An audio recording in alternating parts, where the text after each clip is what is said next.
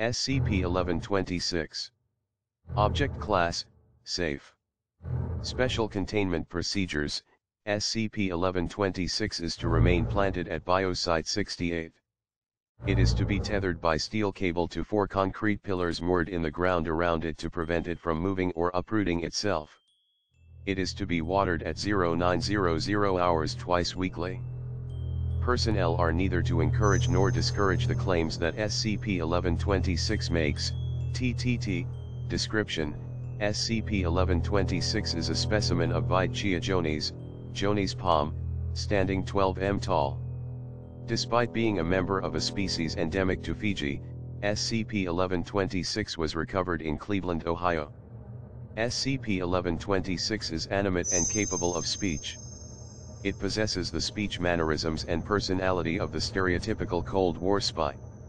It claims to be Agent Palmer, a reconnaissance agent from an organization known as TROPIC. Said organization's apparent mission is the exploration, advancement, and domination of tropical flora and fauna into the climatologically oppressed regions of the world.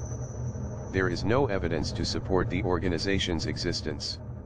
SCP-1126 states that prior to its recovery by the Foundation, it had successfully surveyed over 55 square kilometers of rural and urban territory in the state of Ohio. The veracity of this claim remains indeterminate.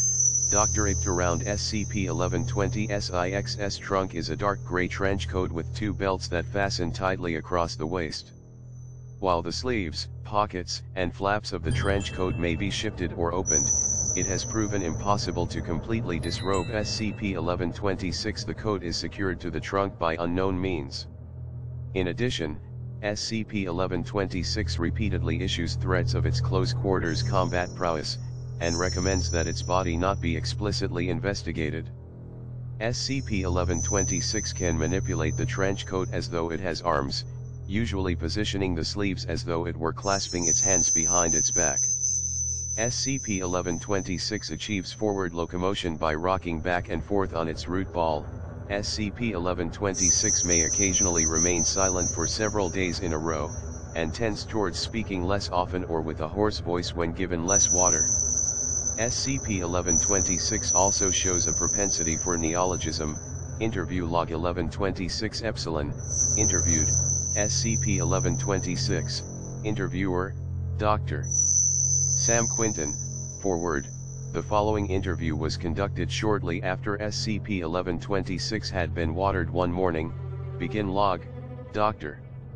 Quinton. Hello SCP-1126. SCP-1126 clears its throat and pauses for a few seconds.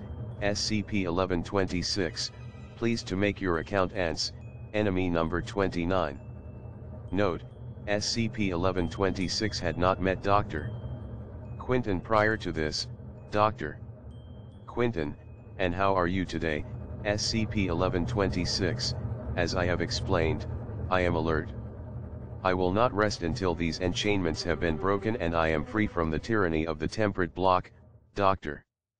Quinton, is there anything you would like to say for the record?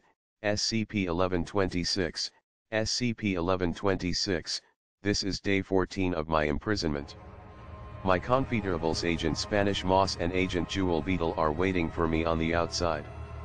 Even as we speak they are finding weakenings in the defense field of this oppressed establishment. Dr. Quinton, and these agents are members of T.R.O.P.I.C.